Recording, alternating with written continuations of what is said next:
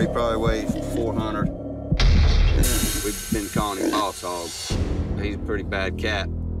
He's mule-footed, actually. Mule-footed? So, all right. Yeah. Mule-footed hogs, they have a horse-like hoof print. They're extremely strong, extremely large, and they can be extremely aggressive. They have been known to weigh more than 400 pounds. That's the size of a lion. Has he got big teeth?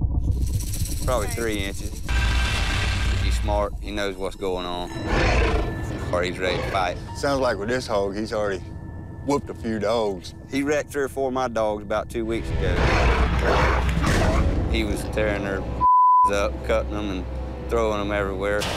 They were right there on the edge of the grass patch when old Boss Hog attacked. If you get him at bay, you may want to walk in there and shoot him.